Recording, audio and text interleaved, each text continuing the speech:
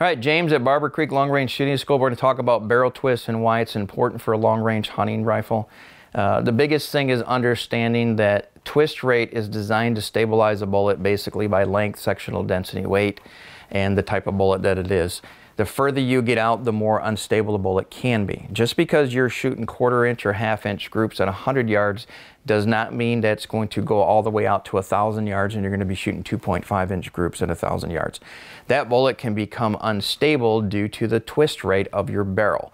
This is a 1 in 8 twist barrel on this 6.5 Creedmoor, which means that for every 8 inches of the barrel, the bullet does 1 full rotation.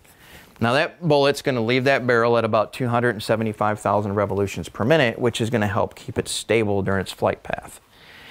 If your gun shoots really good at 100 yards and you get out to 6, 7, 8, 900 yards, 1,100 yards, and you're starting to open up your groups, it may not be your bullet or your powder charge. It could very well that you don't have the right twist rate. Now, luckily, most professional gun makers are going to understand that. They're going to get the right barrel for the right caliber and the right bullet, and that's going to stabilize your bullet at long range. But barrel twist is very important. If you don't know what your barrel twist is, you bought a gun, you've had it for 10 years or 5 years, you bought it from a manufacturer that didn't tell you what it is and you can't get the information from them, it's pretty easy.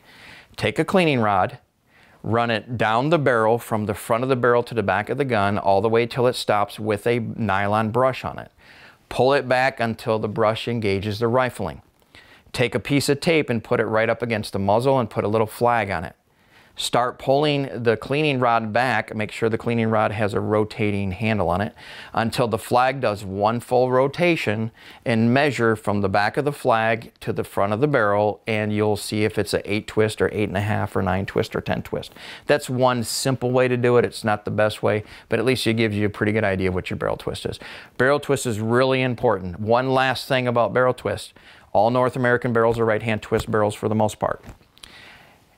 Because of that, the bullet is going to have something called spin drift, which we'll cover in another video. But the other thing is revolutions per minute.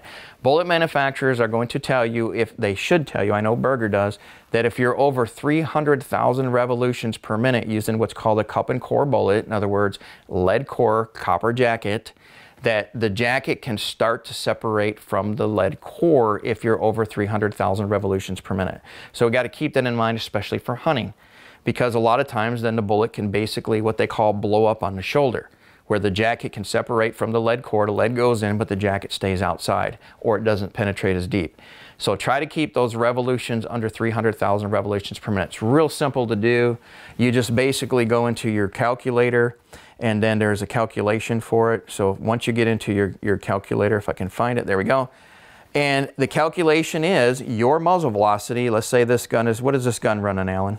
2960. So 2960 feet per second times 720 divided by twist rate, which is 8. This bullet is 266,400 revolutions per minute. We're well under 300,000. Hey, that's another downrange shooting tip from James at Barbour Creek. Thanks for joining us.